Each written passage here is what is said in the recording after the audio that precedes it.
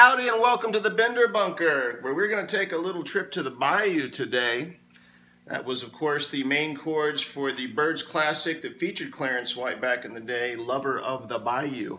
Now, when I first started this channel, a B-Bender focused channel, I knew that there'd always be two B-Bender elephants in the room that someday I'd have to address. One was the big bang of B-Bender, Clarence White, and of course the current torchbearer of Clarence's guitar and B-Bending in general, in my opinion, Marty Stewart. Now, how to approach those two elephants has always been a little bit daunting to me. Figured it's something I'd warm up to, so here we are today. And since we don't do a lot of note-by-note transcriptions, that's just not what floats the Bender boat around here. Nothing wrong with it, it's just not what we do.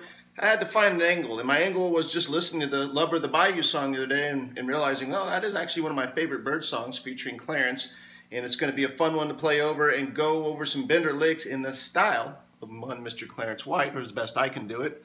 A couple nice things about it. What you heard there is what I'm introducing in this lesson is small, medium, and large. Now what we did is we just kind of started by vamping the chord. So we just kind of vamped the chords with the Bender. Then the second thing we did introduces a shape I'm excited about. It's one I wish I'd included in my original Unlocking the Twang Box video because it's a primary Twang Box shape you can always use when you're using minor chords, which of course this is based in A minor. So this is going to be a fun shape to have in your arsenal because it works in any minor key. And then finally, I just went nuts at the end, and it's a cavalcade of bending, and that's your large part. So small, medium, and large, you can work your way up, take bits and pieces, mix them together. Remember, you're only limited by your imagination. So that's where we're heading today. You and me, if you want, go grab the Bender because we're heading down to the bayou, and I will see you on the other side of the fade. Well, perfect. You decided to take a trip down to the bayou with me as we do the Clarence White style Lover of the Bayou B-Bender lesson. We're going to the small, medium, and large sections of the lessons as promised. So we're going to start with the small section and take it from there. The small section is just basically vamping the chords of the song with a little bit of Bender thrown in, and the chords are A minor, G, F, back to A minor. That's it. So what we're going to do is I'm going to move up close as always for the hot fretboard action.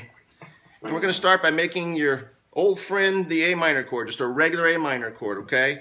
And then once you got that, we're going to downstroke the A minor chord and employ the Bender fully and hold it there. Okay? So now we're going to hit the high E string, the B string that's already bent, letting it down, and then the G string that's still in the shape of the A minor. That's it. Now, we're going to switch over to our second chord, which is the G. Now, in this case, when I say G, there's one extra little wrinkle. I know a lot of us players do this, is I've got my my ring finger on the B string on the 3rd fret. So the top two on the 3rd are covered for this style G chord, which we'll need for this lick that sounds like. So again, what we did with the last chord, we're doing with this one. We're making the chord, we're downstroking it, and we're hitting the Bender as we downstroke it, and we're holding the Bender there, and then we're working off the high E string to come back. So it's down, bent, and then once you've got that, you come back, you hit your high E string, which in this case is still being held by your little finger on the 3rd, and then you're going to hit the high E string again. Once you take the little finger off, it's going to be open. So it's... Then you hit the still bent B, letting it down.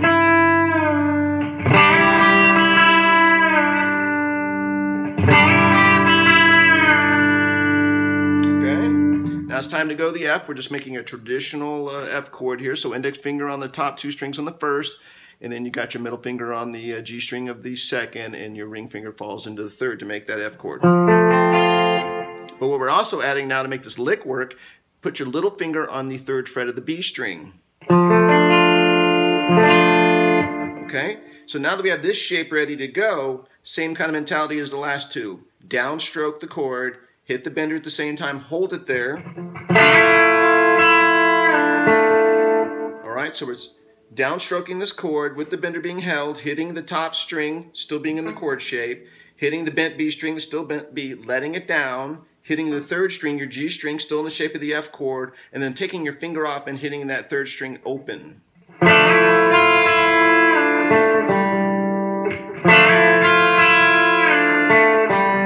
Then we go back to the A minor chord and just give it a quick up and down. All right. So in context of more or less the rhythm, it's going to sound like this. 2, 3, 4.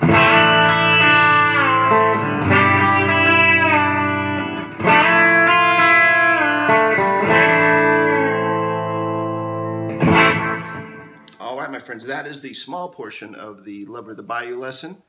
To make sure we can get through this lesson quickly and not take too much time, I'm going to edit out and come back on the fade with the medium portion. Stand by. All right, let's get on to the medium portion of this lesson. It sounds like this.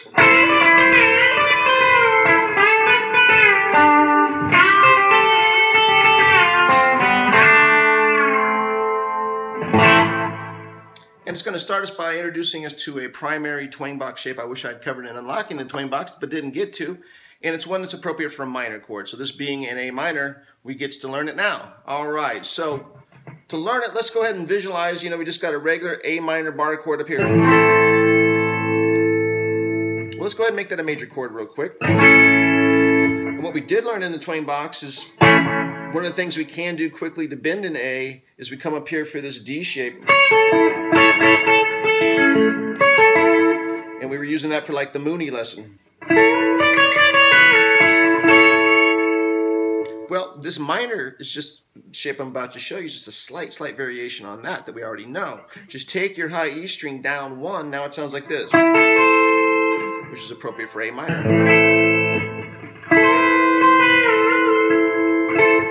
And that's a great primary twang box shape for any place you want to be on the neck in a minor key. You just hit that minor bar chord and you can find it right up there, sitting right above it.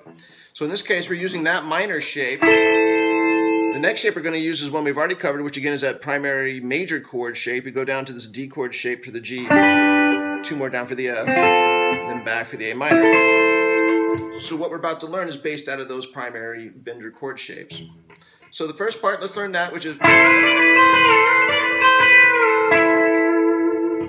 All right, so let's make that minor chord shape, and we do that again by putting our third string is going to have our middle finger on the 9th, then our ring finger goes on the B string on the 10th, and our index finger rests on the high E on the 8th. So we're going 10, 9, 8. 10.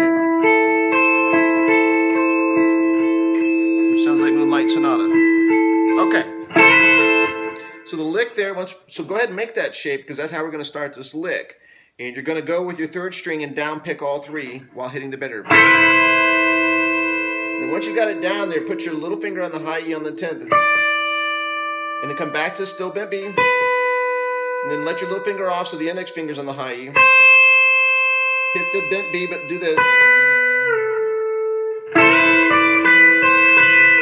And back up. So it's this. And then we're doing the high E again with the 10th on the little finger. Bent B. Same as before. Hitting the B and letting it down. And then we're actually ending with the G string still being held by our middle finger there on the 9th. So it sounds...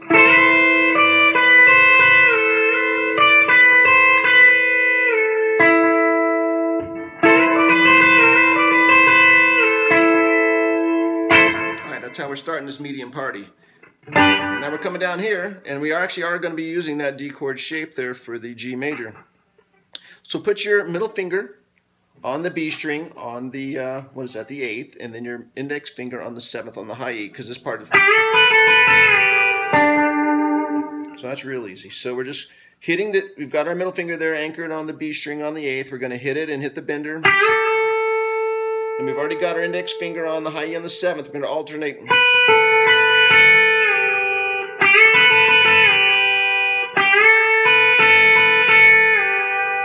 And then we switch our index finger over to the 7th on the 3rd string.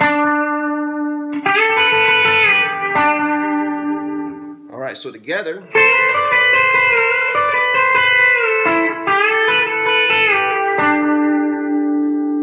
And then this last part, we're coming down again, working out of that D chord major shape for the F. So go ahead like you did before and put your middle finger on the B string on the 6th and then have your high E above it on the 5th of the high E. But this time we're going to be incorporating our little finger here on the high E on the 8th as well. And this is what this is going to sound like.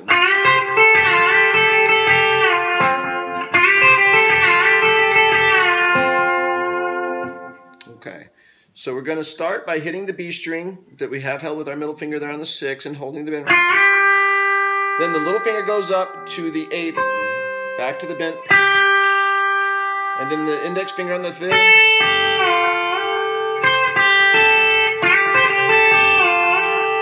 So that's the first part. And then we're going to alternate between that high E and the B string with the fingers still in position. So that's the next part.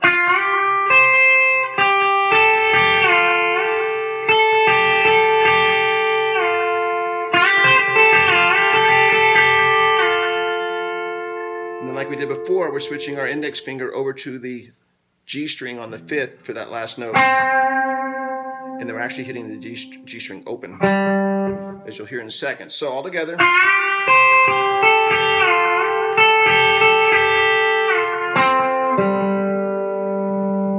And then we're quickly going down here and making the beginnings of an A minor chord with your index finger there, because remember we've got that open G string ringing out from that last section. And then we're hitting this.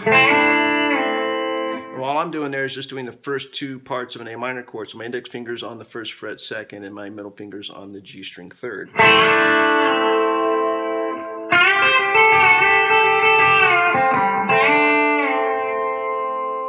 Okay, so all together.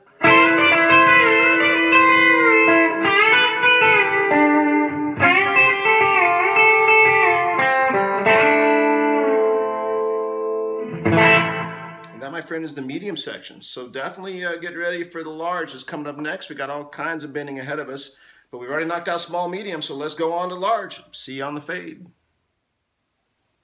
All right, let's finish the job and climb to the peak of Bender Mountain here with the large portion of the Clarence White style lesson. To refresh your memory, this is what we'll be shooting for.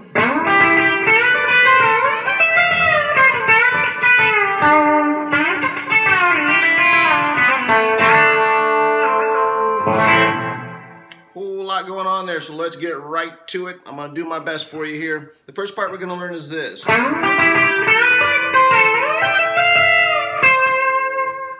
And what that is we're starting on the G string with our middle finger. We're sliding up. Then we're going to be sliding up to the 9th, and then our index finger on the B string on the 8th. And then we're going to alternate the 2.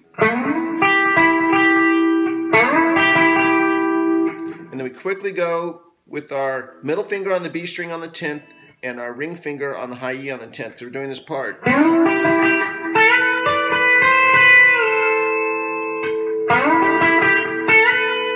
So we hit the B string there on the 10th, hit the bender, high E on the 10th, bend, go down with our index finger to the, what is that, the 8th, back to the bent beat, letting it down.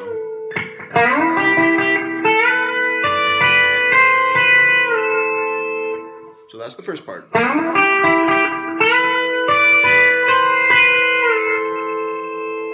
And here's how we get to the next part. Very much what we just did, just a different part of the neck. So as we come out of here, we're coming down on the benders, how we're ending that first part. And now we're going back up, and we're going to put on the B string, we're going to put our middle finger on the 15th and our ring finger on the high E, the 15th, because we're going to do something very similar to what we did. But remember, we finished this first part coming down on the bender. As we come up on that B string to get our middle finger on the 15th, we're going to be fully bent when we hit that note. So we've got it fully bent. We're hitting the high E on the 15th, bent, B, then our index finger on the 13th, bent B down, and their index finger switched over to the B string on the 13th.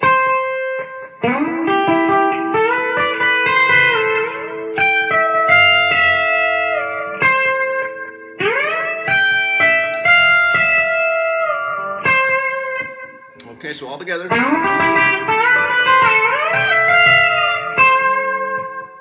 All right, the next part's going to be this.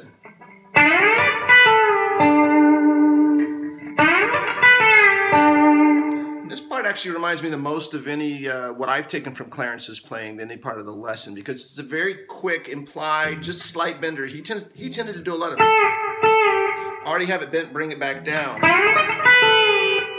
That's sort of something I noticed he did and I kind of borrowed.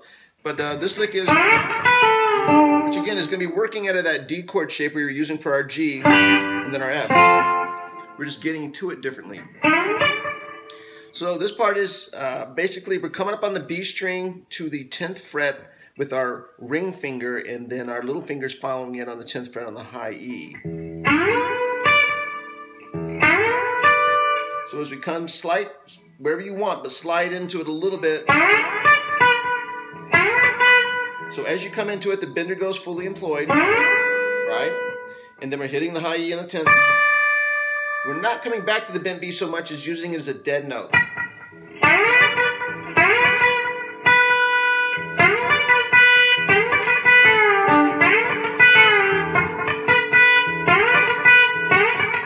That's what we're doing. Note, high E, dead, and then index finger goes down to the high E on the, what is that, 7th. And the bender's still bent, and the middle finger's dropping down there on the 8th. We're making that D chord shape. Down, and then index finger goes over to end it on the 3rd string, on the 7th, on the G.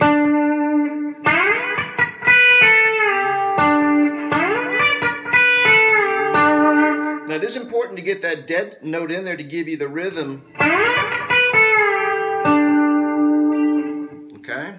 Now the next part is very similar to what we just did to at least start with. We're taking that D shape for G and we're going to work down 2 for F, and it's going to... So it's basically the same as what we did. Using your ring finger and your little finger, this time they're sliding up to the B string and the high E string on the 8th. Bender, high E, dead, and then index finger coming over to the 5th, high E, bender still bent, little finger on the 6th. That's where we're going next. So we go. And then we're coming down here and we're making this shape. We're on the 3rd fret, top 2 strings. I've got my middle finger on the B and my ring finger on the high E. The bender's bent. I'm starting with the high E on the 3rd. And then I'm index finger on the high E first. Back to the bent B, down.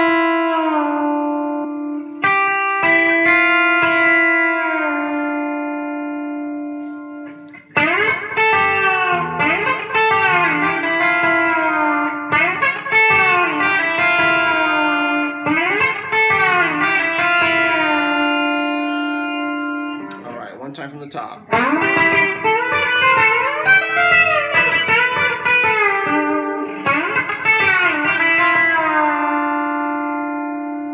So I'm stuck right there, right? Next thing I'm doing. So that's the B string on the 1st fret, open, and then index finger hitting the 1st and then hitting it open again. Actually rolling off of it. And then my middle finger's making the 2nd fret on the G string. And then the index finger goes back down to make that first part of the A minor chord.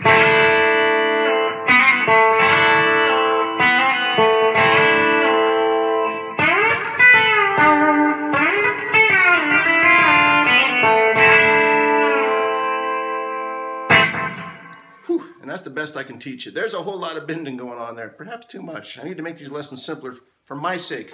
Okay, here we go from the top of the grande. 2, 3, 4. Boom,